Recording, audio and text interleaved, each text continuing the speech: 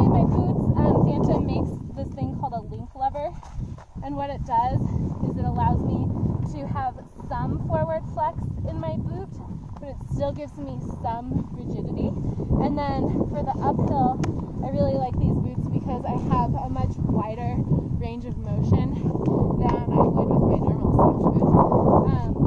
And then another modification that I have here is normally the buckle comes from this point, but the Phantom makes a pivot buckle that actually attaches back to this bolt on the boot that keeps your heel a little bit tighter in the boot, and it gives me just a little bit better performance on the downhill, and they give me really good edge control on the skin track. I have my boot in downhill mode, right, and I just take my boot and I put my heel so that that back bail grabs the lip in the back of my boot, and then it's basically just a cramp on here, so I just take this lever and I snap it on.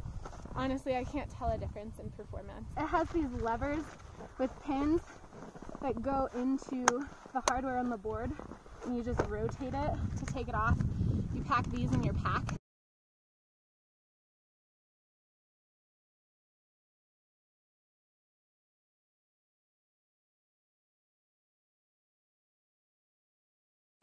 Use the hardware just like you would skis, and we've got these heel risers that are really easy to lift up and down with your pole.